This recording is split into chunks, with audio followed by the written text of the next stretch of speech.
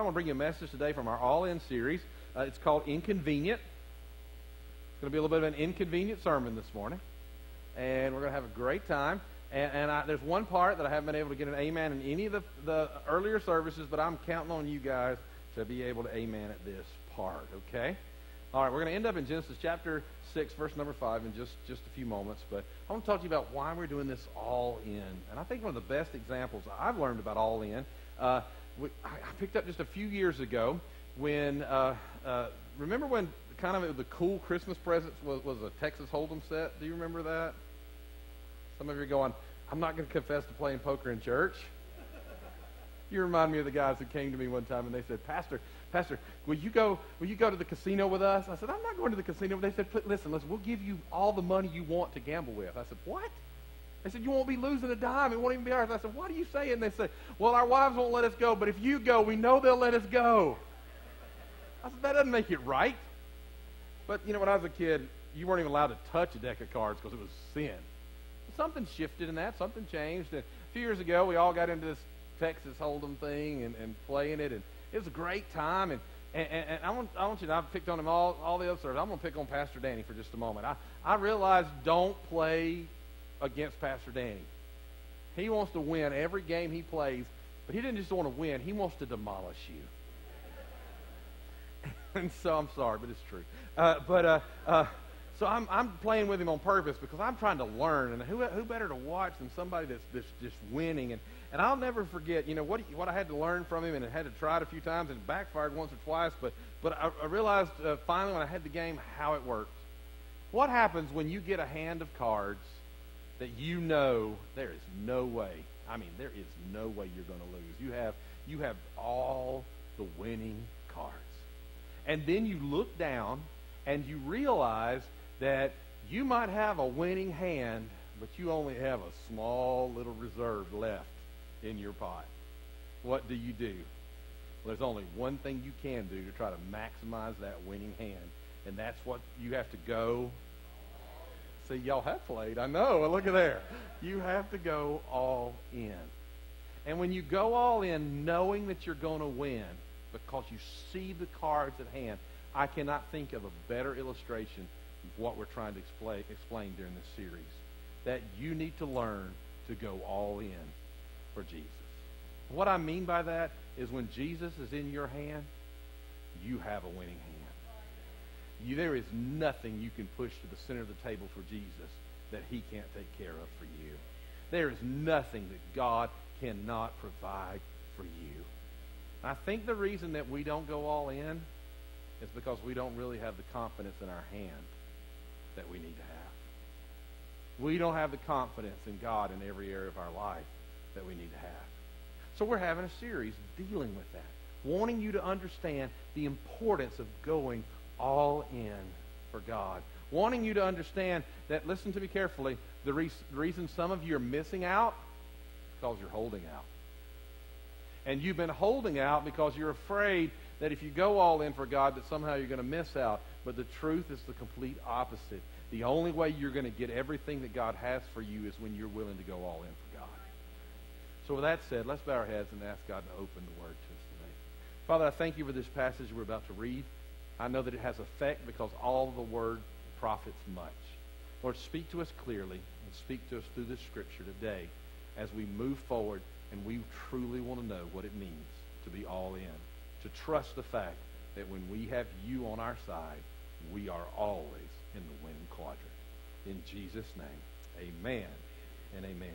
All right, Genesis chapter 6, we're going to start in verse number 5. Genesis chapter 6, verse number 5. It says, the Lord saw, notice this, how great the wickedness of the human race had become on the earth, and that every inclination of the thoughts of the human heart was only evil all the time.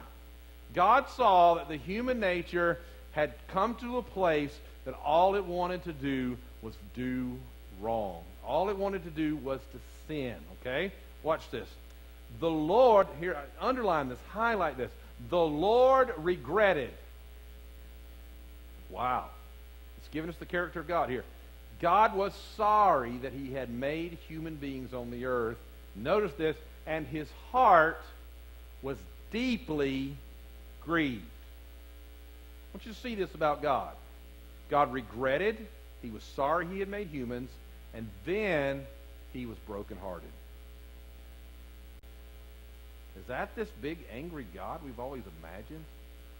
God looked down and he saw that man was sinful, and it broke his heart. Remember that as we read on.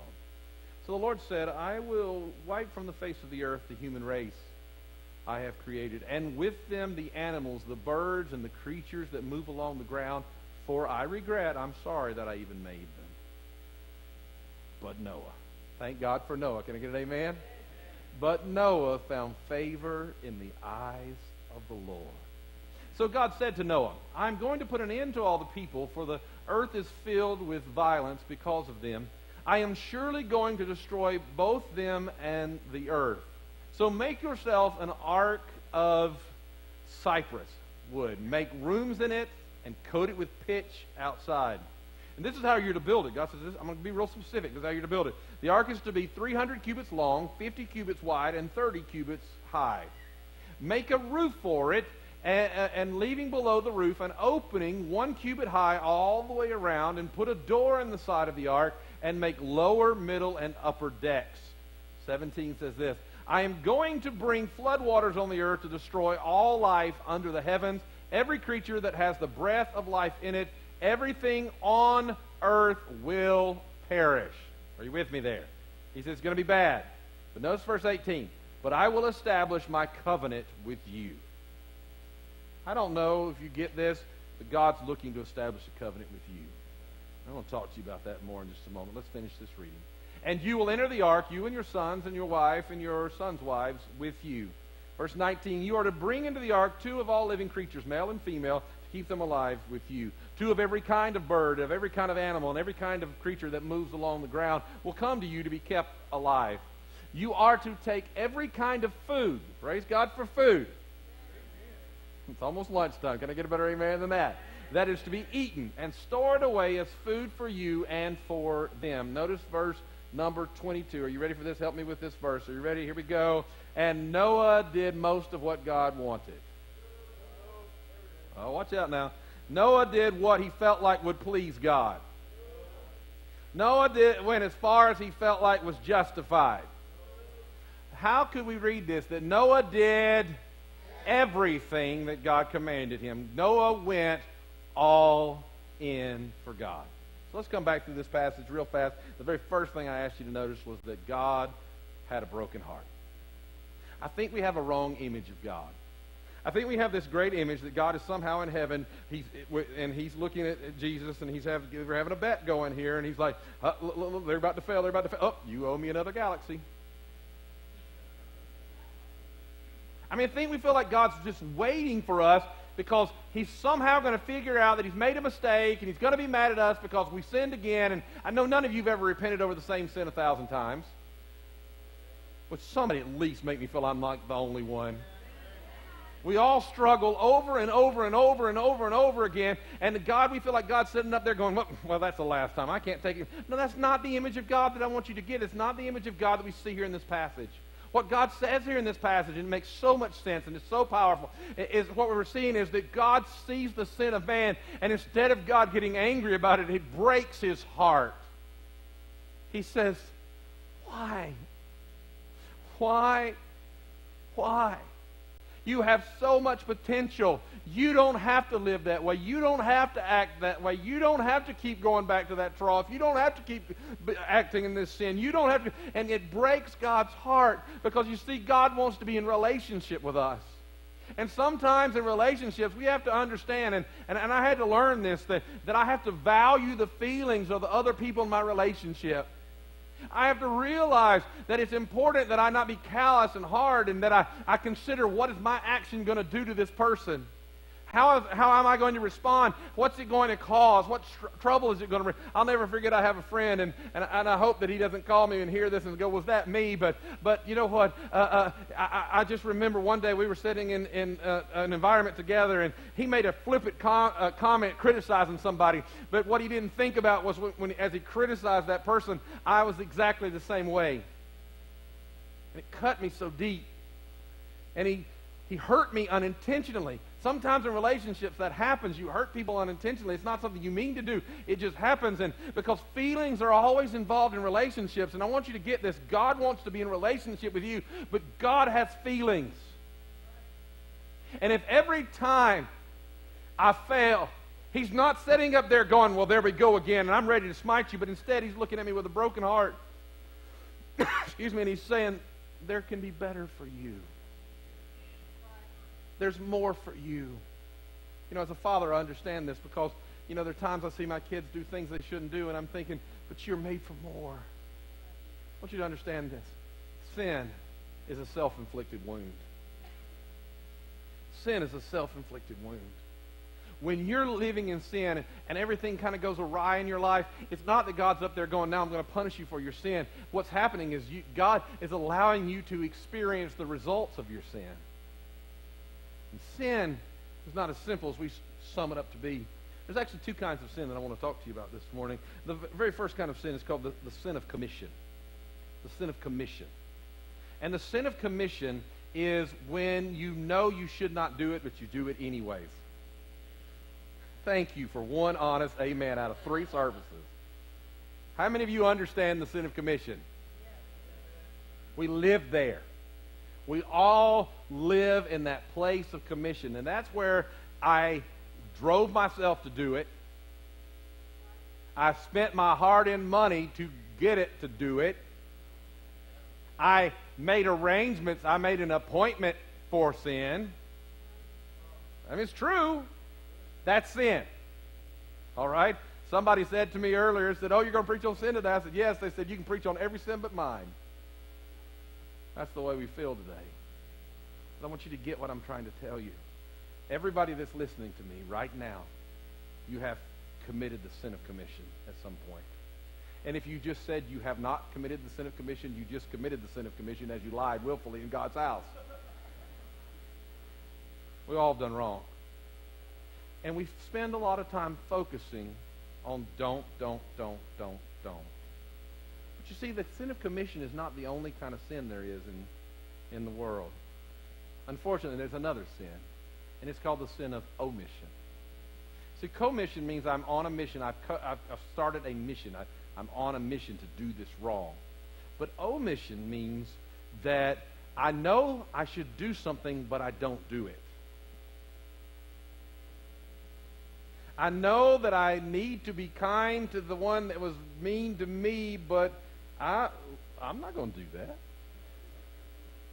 You see, that's the sin of omission. It's when I know to do good and the Bible says I don't do it, it's sin unto me. And like even in my own life this morning, I had a moment where as I was walking out the door before I left my home, the Lord spoke to me about something, and I didn't want to do it. I didn't want to do it at all. But I knew I needed to do it. I knew that I needed to give somebody who was at a place of anxiety a little bit of grace because it was what they needed, not what I needed. And so I gave them the grace that they needed because I knew that if I didn't, I wouldn't be obeying God in my own life. You see, omission is when the Bible says, do good unto those who despitefully use you. It's when you don't like your neighbor, but you still have to love your neighbor. If you don't, you have committed the sin of omission. Doesn't mean it's easy, but it's a sin not to obey the commands of God. The sins of omission. You see, what this tells us is it's possible that you can do nothing wrong and still do nothing right. Because the Bible tells us that if God cleans out your heart, Jesus says this way, if a man's clean from a demon and the darkness leaves him and everything is clean, that says that demon will come full circle, and if he returns and finds it empty, he will go find 7 friends and come back in, and the man will be more bound than he was in the beginning. Third service, nobody's amened after that story because we don't understand it. Here's what he's saying. He's saying if I clean you up and you get all this out, unless you put the right stuff in, you're going to end up allowing stuff back into your life that shouldn't be there because you don't have the right stuff in. You're going to put the wrong stuff in, and the wrong stuff's going to get you in trouble. And here's the truth. You see, if you spend all your time trying not to do the wrong, you're not going to spend any time doing the right. And so we can't spend all of our time. I mean, I know how it is. There are areas of my life I'm like, whoa, I didn't do that today. Whoa, I didn't do that this week. Man, I beat that for a month, and I'm so excited about it. But I can't just focus on what I'm not doing. I have to replace it with what I need to do. And just to give you an old kind of way of looking at this, an old-timer said, if you're doing what you should do, you won't have any time to do what you shouldn't do. I'm just going to let that one soak in for a moment. If you're doing what you should do, you're going to have a whole lot less time to do what you shouldn't do. And God's speaking to us this morning that He's wanting us to serve Him with all of our hearts and to get all in. And as long as sin is running rampant in our lives, we're never going to get there. And here's the way you're going to begin to defeat sin. Are you ready for this? You're going to do what Noah did. Everything God commands you. And the only way you're going to get there is by going all in for God. And it's not going to be fun all the time. It's going to cost you something sometimes. Isn't it amazing how much stronger the amens are on the morning I talk about the power of God to overcome and through praise? Everybody's like, whoa, hallelujah, I can sing my way to victory. Yes, you can sing your way to victory as you drop off the things that have been holding you back all along the way.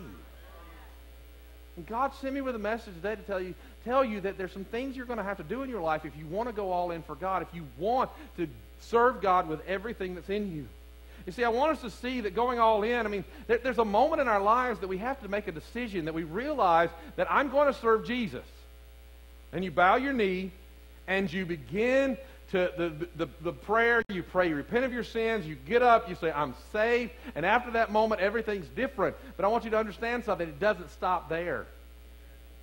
Because after that, it gets real inconvenient. What church is going to tell you that this morning? Because the next phrase is, and you must take up your cross every single day. It means I'm going to have to begin to serve this God that I just gave my everything to. And people don't like that. They don't like having to change the way they feel. And I've been dealing with a situation in my own life right now, and I'm just going to, I don't know why I've had to confess this morning, but I'm just going to say, I want to win. I want to win. There's a side of me that's like, I will win. But if I win, I lose. And what I mean by that is, to win, I'm going to have to be somebody that I don't want to be. But to win, I may have to lose to win. And that doesn't excite me, because I want to win. He may want to win in a game, but there's some other stuff I want to win with. And I want to win. There's a fire behind my eyes wanting to win. But I will lose. So what I have been doing is I've been beating myself up for hours in prayer going, God, show me how not to lose. I want to win for Jesus. I don't want to lose. And we have to get to that place in our lives that we begin to say, God, not my will, but thy will be done. God, I want to live in such a way that shows people I'm sold out and committed to Christ. I think that's what Noah has to do here in this situation. God says to him, build an ark, and it wasn't simple. He had to go all in for this. He had to stop everything else he was doing. Jewish tradition tells us that in order to build the ark, at first he had to plant a forest. And the forest had to grow, and then he harvested the trees, and he was able to build the ark because he'd already used all the trees that could be used in the surrounding areas. And so Noah got into this project. It cost him everything. And you'd think after the flood came, Noah could be like, woo, now we can rest. But it even cost him more than that. Do you know how many animals could be on an ark? 45,000 animals. How many of you would like to have 45,000 pets? Anybody? Yeah, some of you can need prayer after service. 45,000 pets. Let me just put that in perspective for you. You know how many animals are in the Atlanta Zoo? 1,500. 220 species. That's 30 Atlanta zoos. Can you imagine how much mess there is in 30 Atlanta zoos? Noah made a decision. God told me to do it. I'm going to do it no matter what it costs. Do you know what it cost Noah? Jewish tradition tells us that Noah couldn't sleep on the ark, that Noah was up around the clock, that he worked trying to feed every animal, that he worked trying to clean out every animal, that he worked to the point that he got a cough and he started coughing up blood. What Jewish tradition tells us, that Noah, it cost him everything to serve God. But the thing was, the God that had led him to build an ark was the God who had protected his family, and he realized serving God is the only choice there is. I don't know if you understand this or not, but life has brought us to a table, and all the world is betting against us, but you hold the one true trump card over everything, and that's serving God. And when you make your mind up, the only hope my family has, the only hope I have is loving God with all that I am, not some, but all that I am, and obeying Him to the best of my ability, and you go all in for God. I want you to understand, you will never lose. Amen. And Noah had made that decision that he was going to determine to serve God with all that's within him, and he was never going to lose. I think sometimes we over-glamorize the will of God. We think that somehow when we finally break through, everything's going to be perfect from there. But every mountain leads to another mountain. Every battle leads to another battle. But the thing is, as you grow in God, listen to me, as you grow in God, the things that set you back now are going to become just molehills in front of you. They're not going to set you back anymore. And the thing you thought you could never beat, you're not only going to beat it, you're going to help others beat it. Why? Because you're going to grow stronger in God. And as you go through the fire, you're going to come forth the way God wants you to. I don't want anybody to say we're not preaching the truth over here. I've told you, you need Jesus, and sin will take you to hell. And I want you to get this, that you need to live like the born-again child that God's called. It's time to take those things off, but it'll cost you something. It'll cost you the win so you can win. It'll cost you whether or not you can speak your mind the way you've always spoke your mind. I think I heard some oh-me's in the middle of that. Let me move on in my sermon. You see, when you look back over your life, it's going to be the hard things, the impossible things that you went after in the name of Jesus Christ, and He gave you the power to do it. Those are going to be the greatest days of your life. You know, I want you to get what I think my job is as a pastor, okay? I want you to just understand this. I think my job as a pastor is to comfort the afflicted. Okay? But I also think my job as a pastor is to afflict the comfortable. That if you've reached a comfortable place in your life, that you realize God's wanting to bring you out of that apathy. And He's wanting to give you a fire and a passion. Pastor Don, why do you believe this? I'll tell you why I believe this. Because I have watched it work. I'm not supposed to stand here, and I know I've said this before, but I'm not supposed to stand here. I am just the descendant of Native Americans who were abusive and drunk. I am supposed to be umpteenth generation abusive drunk. That's who I'm supposed to be. You see, I remember the Sundays after the Friday, Saturday drunks. I remember the abuses, the attacks, the assaults. I remember the darkness that comes from that kind of thing. And I watched as my parents made a decision, and they made a decision, we'll either be all in at the bar like everybody else, or we're going to go all in at God's altar, and we're going to serve God. And now today, I don't stand, and my kids don't know those darkness. They don't know those moments. They don't know that. Why? Because somebody made a decision to serve God. And because somebody made a decision to serve God, they laid a path out that's helped me make a decision to serve God. And I don't want to see anybody go down those roads. And listen, the reason I believe this, and I'm preaching it to you and telling you that every day of a Christian life is not going to be perfect, but every day of a Christian life is better than what it could be. Every day of a Christian life gets you further and closer to where God wants you to be. And you can move to a better place in Christ Jesus. I want you to get this today. I've not preached this sermon this way in either of the other two services, but you need this morning. It's time for you to dust off yourself. Stand up, take your position in the blood-bought position of Jesus Christ and determine we're not going back, we're not going to falter, we're not going to be in and out of God's house, we're going to plant our feet, we're going to serve Jesus, we're going to walk this walk, and when we're done and all the dust is settled, we're still going to be standing, we're still going to be lifting up Jesus, and because we have gone all in on a hand that cannot lose, and it's called the power of God. Amen. I thought I wasn't going to yell. I made it 3 services without yelling. But apparently somebody's hard-headed in this service and needs it. Come on now, amen. You see, when you move forward in life, it doesn't mean it's going to get easier. Sometimes moving forward in life complicates things. I said I wouldn't say it in front of her, but I'm going to go ahead and say it. When I married that little lady right there, it complicated my life. But it was a good complication. You see, the next morning I got up and I thought I had it all planned out, and I was like, this is how it's going to be. And she said, really? And I realized she had a different opinion. And we had to start building a family. And it wasn't but about 4 years, almost 4 years later, God complicated our life some more. And we got a baby, and then another, and another. And God just blessed us and complicated our world.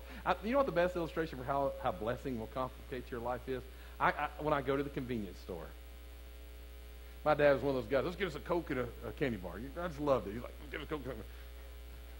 Charlie loves that now, too. I mean, all Wednesday night, he's like, be bad dad. I was like, what? He said, be bad dad. I said, what do you mean, be bad dad? Oh, you want to go to the convenience store. I call it bad dad moments. But you see, I used to walk in the convenience store and I'd come out with my Coke in one hand and my candy bar in the other, and that was it. Now I come out $45 later with 2 bags, wondering why we didn't go to Walmart instead. See, it complicated things. When you serve God, your life's going to get a little more complicated because God's going to expect something out of you. As a matter of fact, it's going to get plumb out inconvenient. God's going to expect you to do what you don't want to do because he wants you to do everything the way he commanded. And sometimes it's going to be painful. I'm so far off track on this sermon, I don't know what slides we missed, and I have no clue where we are. But I'm going to tell you this. God's wanting you to take a step of faith. God's wanting you to step out and to begin to do what he's commanded you to do. As a matter of fact, it could even be this way. July 5th, we have Serve Day. Do you know why you should participate in Serve Day? Here I am. I'm back to being that parent going, zoom, zoom, zoom, open up. Do you know why you should participate in Serve Day? Do you have any clue? You ready for this? Because it's inconvenient. It means you're going to have to change your schedule to somehow do the command of Christ to take love to the community, because he said, when you do it unto the least of these, you've done it unto me. It's not going to be easy. It's not going to be fun. Matter of fact, it's probably going to be humid and hot. Not one amen. But you need to do it. Some of you need to go on that Kentucky mission trip. Do you know why? It's inconvenient. It means you're going to have to redo your life to somehow fulfill the command of Christ to go and share the love of Christ with the world. And I can just tell you, do you know what's going to happen before you do something like that? Do you know what's going to happen right before the mission trip? Are you ready for this? Are you excited? All hell's going to break loose on you.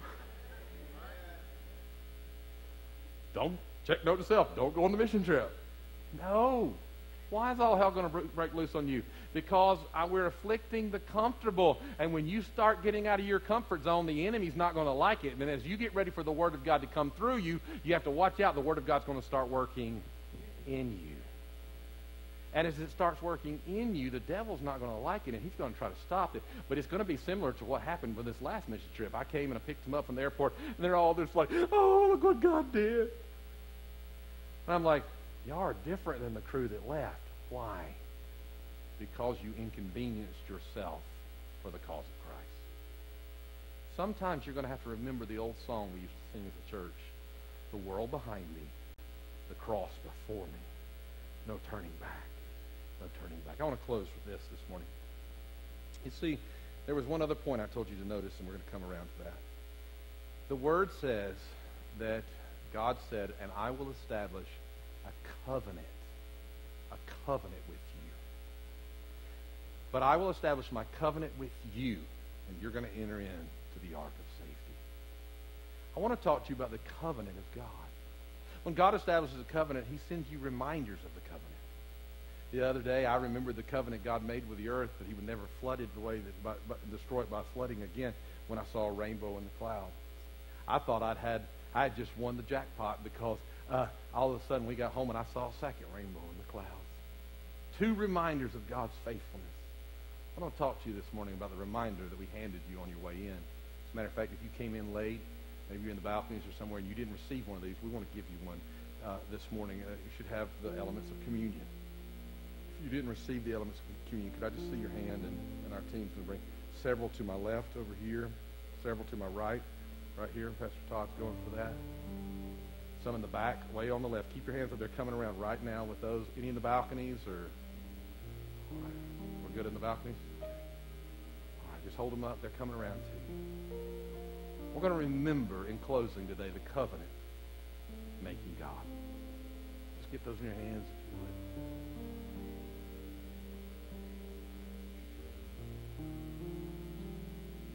It's the kind of God we've come to worship. The kind of God we've come to serve today. He said, I'm going to make a covenant with you. In other words, I'm going to make you a promise that cannot be broken. I'm going to seal it. And the way you sealed a covenant was with bread and wine, bread and juice, from the grape and from the wheat of the earth. They bring both those elements together and a new covenant would be established. He said, I'm going to remind you of something, because we're going to make a covenant together.